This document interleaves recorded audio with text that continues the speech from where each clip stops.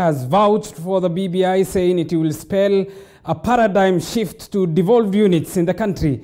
His sentiments were echoed by the chair of the Council of Governors, Wycliffe Oparanya. However, women rights lobbyists led by Jerotitsei and Daisy Hamdani have opposed the BBI report, instead calling for the full implementation of the Constitution. It is apparent that the BBI spell goodies for devolution. And as such, devolution stakeholders have been all hail the report, saying it is the cure they have been waiting for.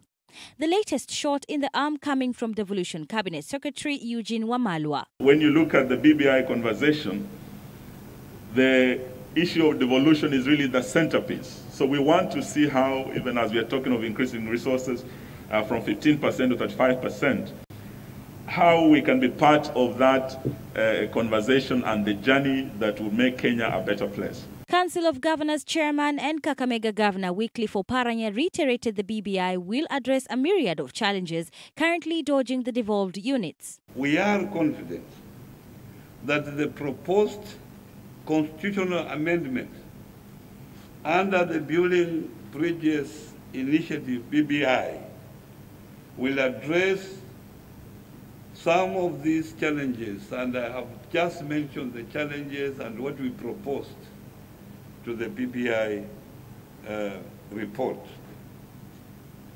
And this, of course, when these challenges are addressed, we are very grateful that devolution will be entrenched.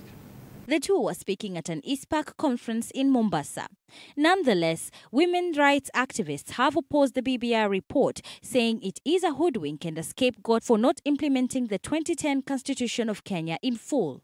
It was obviously a hoodwink to bring fundamental constitutional amendments specifically for the executive, because we are talking about, there's all this talk about inclusivity, inclusion, dignifying the opposition and all that.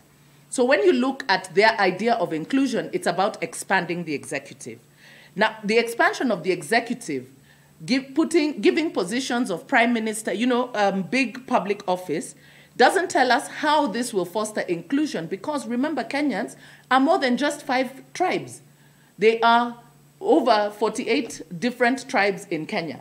So that doesn't tell us what the inclusion is. The women's rights lobbyists dismissed the proposed creation of 47 new senatorial positions for women, saying it is not a guarantee for affirmative action. The opening of our statement recognizes that the 2010 Constitution has actually accorded women bona fide citizenship status in this country. The former Constitution did not. Women were not recognized as bona fide citizens. Women were not accorded equal rights as their male counterparts. The BBI proposals actually erode that fundamental principle. And we must remember that women are over half of the population of this country. So anything that does not address itself to, first of all, implementing the inclusion principle of the 2/3, in our opinion, should be rejected by that over half of the population that it seeks to exclude. The latest sentiments come even as the BBI train has taken a halt following the indefinite cancellation of the signatures collection exercise. Mariam Wacharo, TV47, Mombasa County.